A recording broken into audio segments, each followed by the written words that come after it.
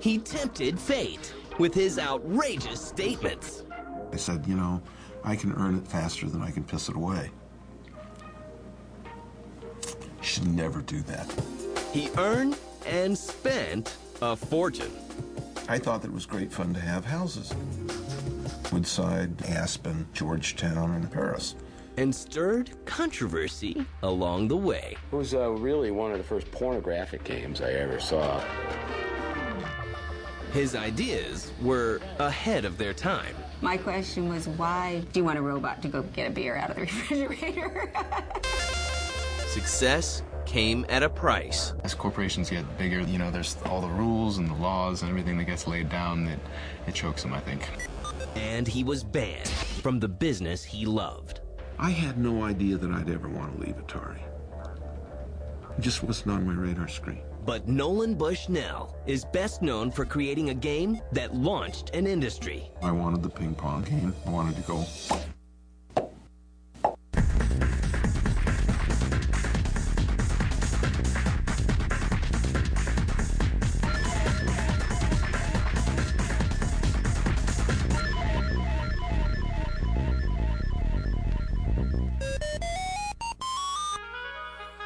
He grew up Mormon in Utah, and he had 3 sisters, so he was the only boy.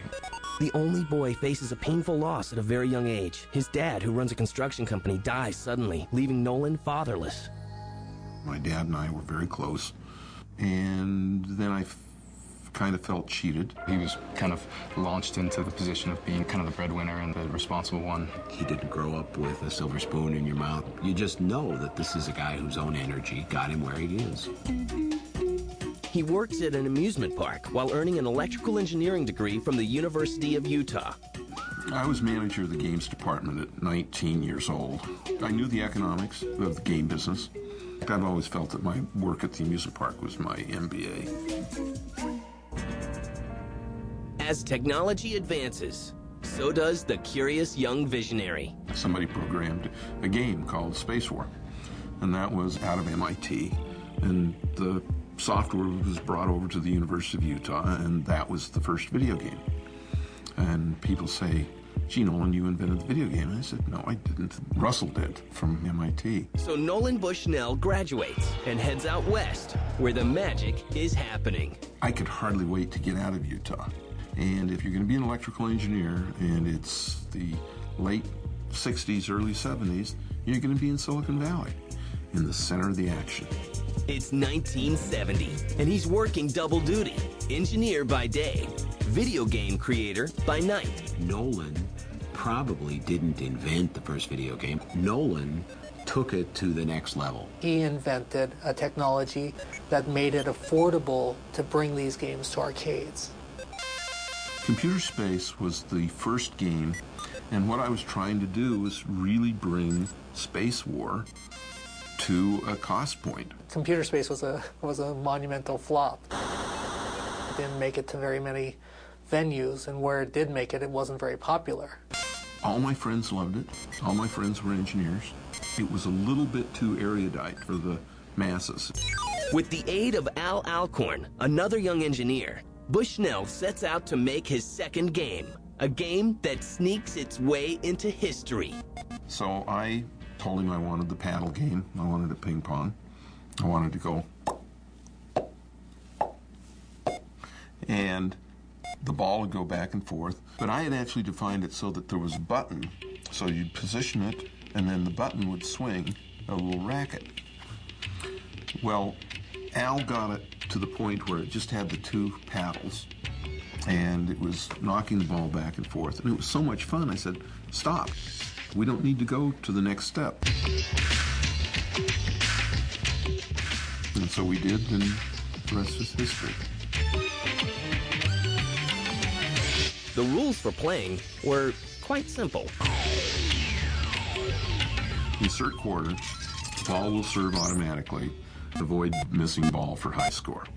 We named Pong just because you couldn't own a ping pong game, and so we just truncated it and called it Pong.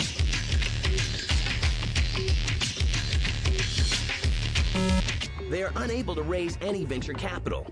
And with no other option, Nolan Bushnell and partner Ted Dabney are forced to market the game themselves. So with very little money, they start their own company. We originally named the company Syzygy, S-Y-Z-Y-G-Y. Syzygy. No one could pronounce it. So we knew we kind of needed to change the name. We wrote down a list of names, and I remember that Atari was the third on the list. And I looked at it and I said, well, it's okay. It's time to debut the game, and Pong is placed in a Sunnyvale, California bar for testing. When they called 3 days or 2 days after we put it in, there was a failure. We thought, oh, maybe we've got a problem here. There was too many quarters in it, so it actually jammed and it shorted the machine. And that's a problem we can fix. In November 1972, the fledgling Atari Company ships its first commercial version of Pong. Shortly after, original partner Ted Dabney leaves the company. We also had no money, and we were making factories out of, old roller skating rinks and various things. But we were scramblers. They were also frisky young things. They'd have their goals to shoot for, and then when they'd reach them, they'd have huge parties. Almost everybody went home with everybody else. It was a loose atmosphere. I think that Nolan ran it more like a hippie commune than it probably should have been. And everything was consensual and everything. But it was a really, really different time. But the flip side was it was a very creative environment, and a lot of good and interesting product came out of that environment. And the product, a simple yet enchanting game, is a hit with men and women. It became socially acceptable for a woman to challenge a man to a game. Probably several hundred people have said, I met my husband, wife, playing Pong. In 1973, sales at Atari reached $3.2 million. While they awaited patent approval for Pong, others seized the opportunity. We were heavily, heavily copied. It was a very successful game, but there was TV Tennis, Winter, all the big Chicago factories came out with a version. Another innovative game from Bushnell raises lots of eyebrows, but very little money. It's called Gotcha. It was really one of the first pornographic games I ever saw. Everyone was talking about the phallic nature of joysticks. And so we thought, well, maybe it would be good to have two big pink rubber controllers on the face of the game in which you were manipulating breasts. Some people went for it, some people didn't. Nolan was creative, there's no question about it. Meanwhile, nearly 100,000 Pong-like arcade games are produced, yet Atari sells only 10,000 units. Nolan continues focusing on a series of other arcade games, but profits plunge as Bushnell pins his hopes on a home version of Pong. Consumer Pong. Everyone says, well, it was, boy, what a great idea, da-da-da. We took it to the toy show in New York, and we sold none. Zero. So we went to the TV appliance stores. We sold none. Zero. And so you say, what am I going to do?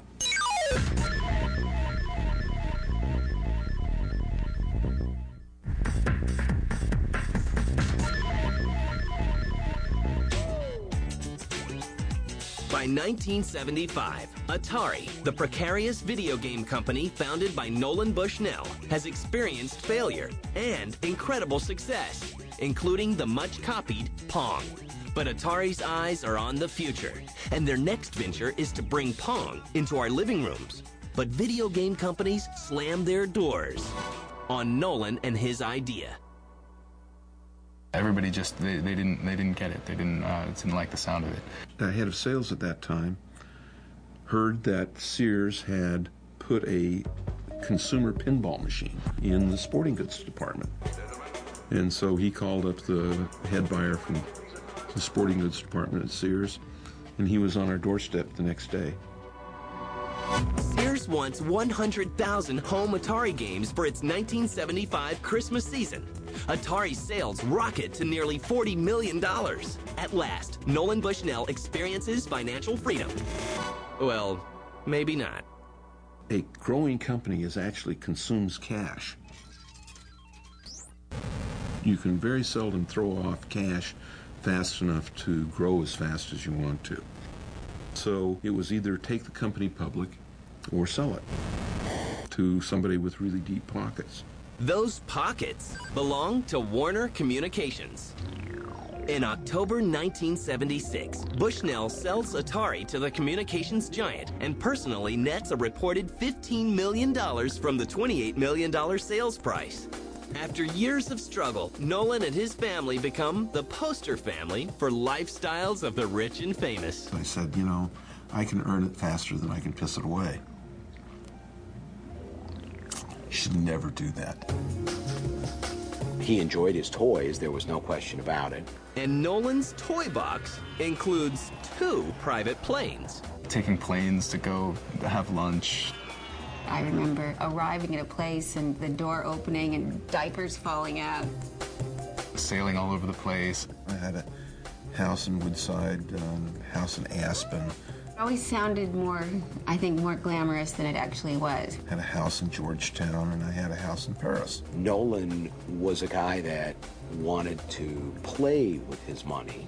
He wasn't a guy that was interested in making more money. The house in Paris was a simple little 15,000 square foot place in the park right next to the Eiffel Tower. Damn, it was fun. It was just fun. For Nolan Bushnell, the merger may have cost him his voice.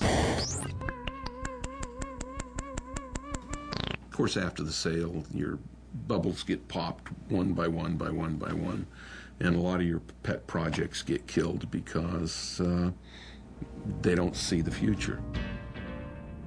Atari continues to dominate the arcade business with popular titles that include Breakout and Night Driver. Yet there are now more than 70 versions of the Pong home game. But Bushnell has an idea, and it's called the 2600. In the home game business, we thought of a single game, and Nolan said, no, this is a business that we have to be able to treat it like a record player and put new records in. It's a revolutionary console that enables consumers to play multiple games. You can get nearly 300 different cartridges, 300. The day we shipped the first one, I told the guys at Warner, I said, this product is over in 3 years, or 4. It's amazing. Nolan feels suffocated as he butts heads with his corporate bosses. As corporations get bigger, there's all the rules and the laws and everything that gets laid down that it just ends up kind of, it chokes them, I think. And they just didn't see it. They just didn't see it. Demand for the new console is weak, and Bushnell's unhappiness reaches a peak in November 1978. I felt that the company was taking some foolish risks. At the same time, I felt, I don't know, I kind of didn't like working for somebody else. Nolan's exit as head of Atari is quickly arranged, but a document he signed 2 years earlier would haunt him. The non-competitive agreement bans him from the industry he helped create. When I signed it, I had no idea that I'd ever want to leave Atari. It just wasn't on my radar screen. It was only later on where I said, oh my, what have I done? Atari would go on to even greater success, but its founder, unable to work in the business he loves, has no choice but to shift his energy elsewhere. Nolan always fancied himself as an entertainment guy, not as a video game guy. And by that time, Chuck E. Cheese was doing well. See, Chuck E. Cheese was started inside Atari. They didn't want to pursue it, and so I bought it out. It becomes the place that adults hate and kids love. Culinary aspects just didn't seem to matter to Nolan, and I think he's wrong. I don't eat at Disneyland. You know, I don't eat at amusement parks. And Chuck E. Cheese was an amusement park. Kids don't like spicy. They'd just as soon have a plain cheese pizza. The chain becomes known for its arcades and animated characters, including its namesake. Can you say Chuck E. Cheese without smiling? Because we wanted the smile. Chuck E. Chuck E. Cheese. We wanted the smile. We wanted this name so that you couldn't say it without smiling. But kids don't care about the bad food. They just want to play games. Chuck E. Cheese is soon franchised into 180 locations nationwide. I remember going to a couple of the openings. It was just fantastic. I mean, it was really a blast. But Bushnell can't stay still for long, and his eyes once again lock onto the future. He forms a venture capital group that backs innovative ideas. Some say too innovative. There's shopping on computers. Try by video and enjoy the newest shopping experience. That was so early in the days of computers. The technology wasn't ready. We used Laserdisc players that in the early days of the Laserdisc, the machines were buggy. And automobile navigation systems. I felt that people could drive more efficiently. That was incredible. And we had those in our cars. And it would take a lot of stress out of driving. And I always thought, I don't know how I lived without this before. But his favorite and most enduring dedication to futuristic technology is the personal robot. Now, that was a fixation that I didn't share with Nolan. We joke, though, that I do have this robot fetish. I mean, I really love robots. And I've lost a lot of money pursuing them. My question was, why do you want a robot to go get a beer out of the refrigerator? She says that she wants to put me in a robotic 12-step program. While Nolan concentrates on his robots, another venture is about to go under. His brilliance can at times be a distraction and can diffuse the focus of his attention. I had turned over the running of the restaurants almost 8 months before that. And I'd been focusing pretty much on sailboat racing and the game side of the business and really not watching the pizza side. They tried to make the pizza better, I think was a problem, wasn't it? Like, it ended up costing too much money. It kind of threw the whole business model out of whack. And they said, we're going to miss our numbers, but we're not going to just miss numbers, we're going to report a loss, which I thought was just absolutely impossible. You know, just not possible.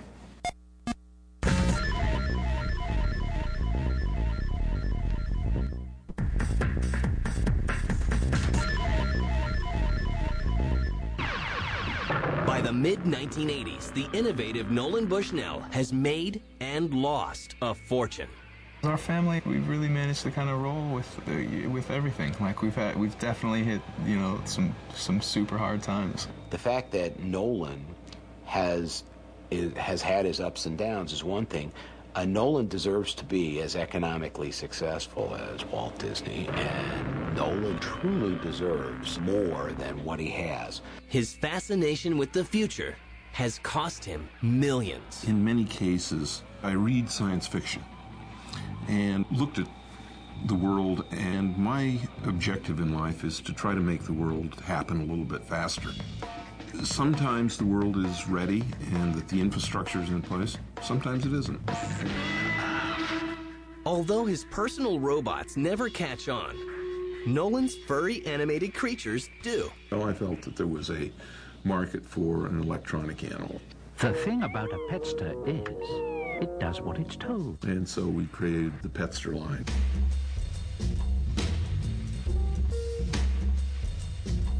And the AG Bear. That I really liked. The idea that a child could, you know, get a reaction from a teddy bear. I still think it's an incredible product. It was a bear that you could believe was talking to you. Hello, AG. I thought it was going to be successful, but I was surprised at how big a success it was. He sells more than $15 million worth of animated animals. But Bushnell's next robotic toy, Tech Force, launches a controversy. Signals controlling the robot's movement would be transmitted through a children's cartoon series.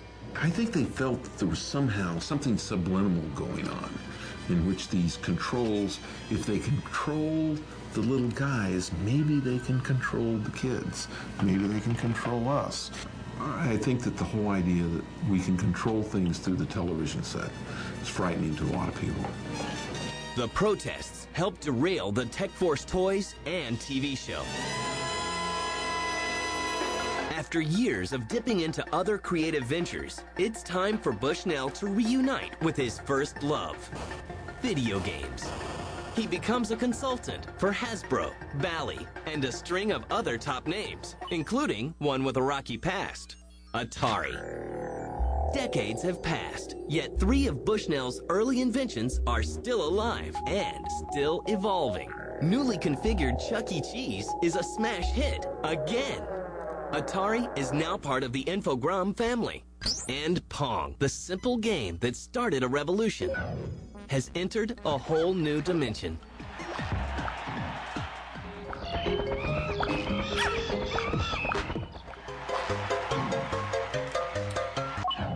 But Nolan and his family have moved on to Ewink. We started this together. We are bringing the supply of simple games back. A new project that brings him full circle with a twist. Our games are very short form, focused. They're all 2.5 to 4 minute strategy, parlor type games. People that don't even play video games get stuck on these. It's a new generation of video games to be played in public places. Let the interactive games begin. We make touchscreen tournament games for bars, restaurants, hotels, airports. So you put them in one of these locations and they dial up to the internet so we can download new games to it, download new trivia questions, and play national tournaments. And we can do it economically through the internet.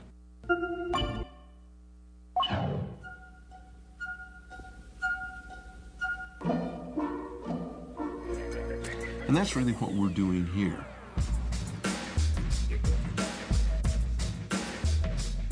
Decades ago, Nolan lost a fortune when his landmark game, Pong, was copied by others. There is concern that it could happen again. It is my belief that Nolan's biggest competition will come from competitors that he spawned himself, who will take his good idea and take it to the next level. But Bushnell is already looking ahead. I'm still more focused on what I'm doing next.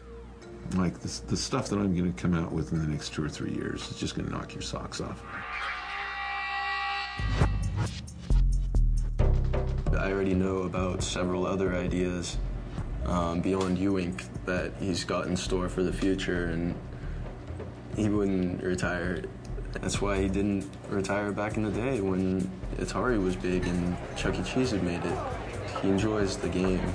He's the perpetual optimist and like really excited all the time, and it's impossible to get him down, really. I mean, he's got like it's fire from inside, really. Nolan has pulled me in directions that I never would have gone, and I've had experiences I never would have had, and I think likewise. Well, I've always said that it's been such a roller coaster, but certainly not boring.